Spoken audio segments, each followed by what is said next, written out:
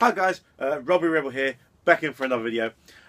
Nearly a month ago now, my good pal, Mr. Simon Michael Davis, tagged me in one of his videos, and this is the Rank Your Star Wars Films tag, or whatever he wants to call it, where he wants me to rate the Star Wars movies in order that I like them the most. So that's all 6 of them. And he tagged me because I'm not a big fan of Star Wars, because I am a Star Trek fan. And he wanted to hear my views from a Star Trek point of view. So, what I had to do, I had to go and watch all 6 Star Wars films to refresh my memory on them. Because I haven't watched... I watched the original trilogy on May the 4th. And I was like, okay, this is cool. But then Simon tagged me, and I was like, all right, now I need to watch the prequel trilogy. So I got my hands on the prequel trilogy, I watched them. And it's hard to say this, but now I've watched them, now I have a more appreciation for them, and I've actually started to like Star Wars. I feel like I have just betrayed the entire realm of Star Trek. I'm sorry. I feel like I should just go and give myself up to the Borg Empire and just like assimilate me. Please, I'm not worthy of this existence. Just last time I watched Star Wars before this was literally when they came out in the cinema. Obviously not the original. The prequel trilogy, I actually watched every single one in the cinema when they first came out. So like last one, which was, what was the last one? The Revenge of the Sith, that came out in what, 2005? That was 10 years ago. And the original trilogy I watched on ITV when it came out. It's like, I think like 2001 or 2. No, before that, 98. I remember recording A New Hope on VHS. So I was very young at the age when I first watched Star Wars, and I didn't appreciate it a lot back then, but now I've watched them, I appreciate them a lot more, and I understand the story a lot more. And I'm actually attending the Star Wars Celebration next year.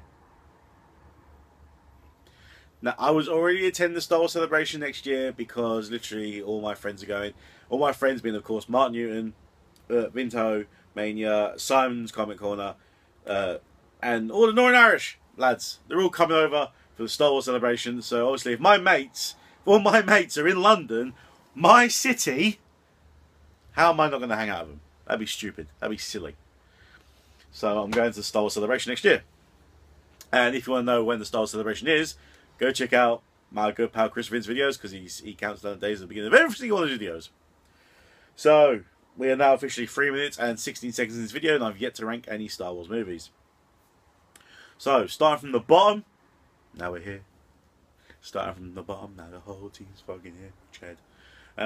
Starting from the bottom, at number 6 out of the 6 movies, the one I hate, well, the one I like the least, has to be Episode 1, The Phantom Menace.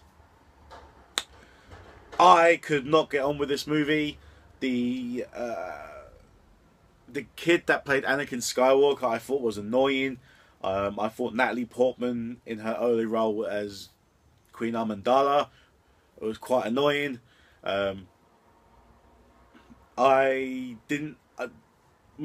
first saw Qui-Gon and it was like Liam Neeson, I was like, dude, that's fucking Liam Neeson. What the fuck's Liam Neeson doing in Star Wars? I was like, okay, so he died. I was like, hang on, this scene looks familiar. This is like when Obi-Wan died in A New Hope. Sort of, yeah. Darth Maul, you could tell that I thought it came across quite low budget, in my opinion. So it wasn't all that. It was on, I didn't really enjoy it. So Phantom Menace is at number 6. At number 2, I'm going to say A New Hope.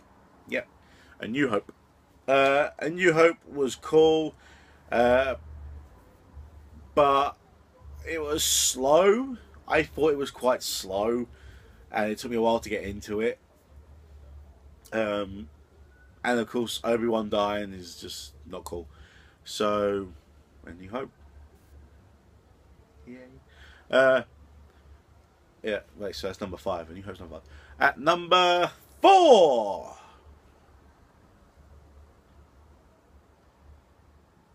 Four Horsemen. Yeah. Number 4, I'm going to go with The Empire Strikes Back. Yep, I'm going to go with The Empire Strikes Back. Now, I know I'm going to get a lot of hate for this because The Empire Strikes Back has been like arguably voted the best Star Wars film of all time.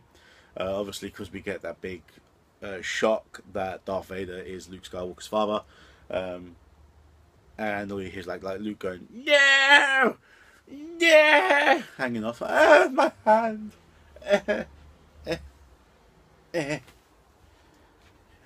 Help. And obviously with Han Solo being carbon slate thing and being sent off to Jabba the Hutt. I didn't mind The Empire Strikes Back, but I just thought that the other films beat it. So The Empire Strikes Back is at number 4. No, it's not. Yes, it is. Yeah, number 4. Number 3 is The Return of the Jedi. Yes, the prequel trilogy are in my bottom 4. No, yes. Yeah, no, yeah. The Return of the Jedi, it ended well, and I liked the way that Anakin Skywalker, Darth Vader, was actually the chosen one to defend the Sith. But he kind of like took this massive fuck off detour of doing it. Oh, I'm a good kid and I am the chosen one. I'm going to become a Master Jedi. And I'm a Master Jedi now. Oh, but I need to go and join the dark side because Padme's dying. And so I'm going to go join the dark side. 30 years in the future. Oh, hi, son. Come join the dark side with me. Come on, we're going to go on father-son outings. We're going to go kill some younglings. Come on. Come on. I'll buy you an ice cream. Come on. Come on, you little bastard. Fucking come on now. What? Wait. Hey. He won't join. Emperor, he won't join the dark side. Tell him. I will kill you. Yeah. Father, help me. Join the dark side then. I don't want to. Hey, let off. Yeah, he's my boy. Let off. Calm down. No, he must die. Help me, father. Oi, you fucking start. It's my boy. For fucking have you, son. No one touches my kid. Can beat him. You ain't gonna fucking kill him, son. Nah. None of that. None of that. You up, boy? Come on, lad. I'll buy you ice cream. So he dies. So Anakin Skywalker was truly the one to destroy the Sith. Who would have thought? So, you know, it was a complete story. Like that arc, anyway. And that's why it's at number 3. At number 2 is Episode 2, Attack of the Clones. I was more impressed with the CGI in this movie. Obviously with all the clones and everything. And I love the banter between Yoda and Obi-Wan. And Yoda's like, Master Obi-Wan, a planet he has lost. I'm just like, yeah, Yoda's schooling Obi-Wan in front of all the kids. What a dick. Little green troll. And I love the action. I love Yoda. You saw Yoda fight for the first time in all 6 movies. 6 movies? 5 movies. Them 5 movies anyway. And he's like, you know, he's hobbling along, he's walking sort of bing. And he's doing like acrobats and somersaults over, he's bouncing off the walls like he's on E. And he's fighting Saruman the Black. Fuck me. I thought Saruman died in like the Return of the King. Who would have thought he would have gone for it, lived that far, gone into another planet and became Saruman the Black? Become a Jedi? Fuck knows. I don't know. You know, I thought Gandalf would be done with him. You know, he's fucking, no, he's fucking Star Wars. He's great. He's become a Sith Lord. So Yoda's there fighting Saruman the Black, which is a pretty cool scene. And then like they're using their Jedi powers, lifting up this big heavy container.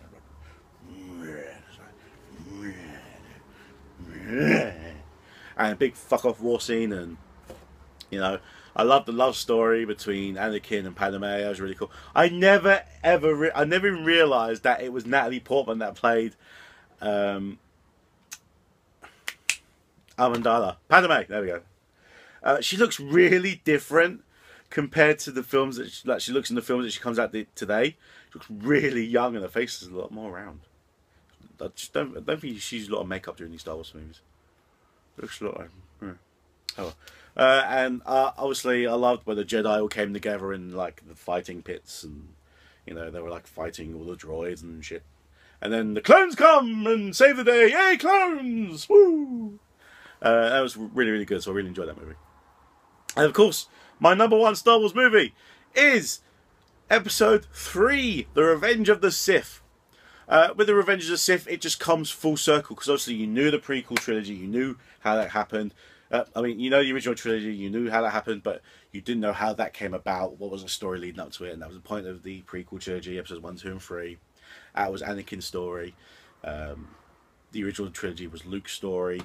But in episode 3, it just all came full circle, like everything came together, and I just love how, you know, the reasons behind Anakin's dark side turn was because of love. So he turned to the dark side because of love.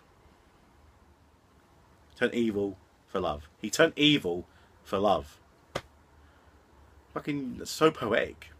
I mean, but it was like, it was the end scene more, the end sequence more than anything.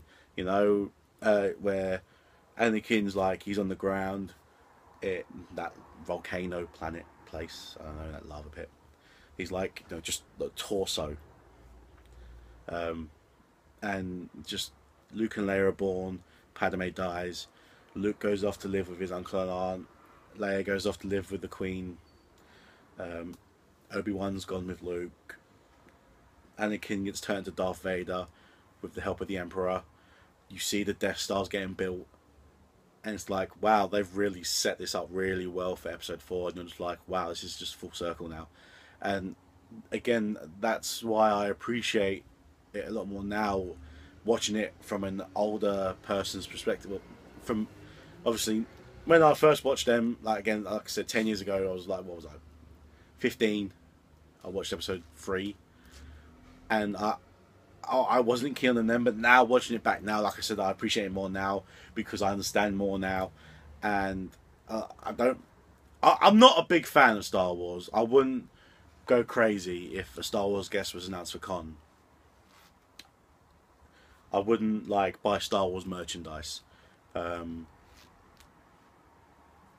I would go crazy for a Star Trek guest, depending on the guest, obviously. But I do understand, and I appreciate Star Wars a lot more now, for rewatching it now, and I might even have to buy the Blu-ray set, because I did like watch them all online. Yeah. So thank you, Simon, for tagging me in this. I would now like to tag Mr. Mark Newton 89, and I'm going to tag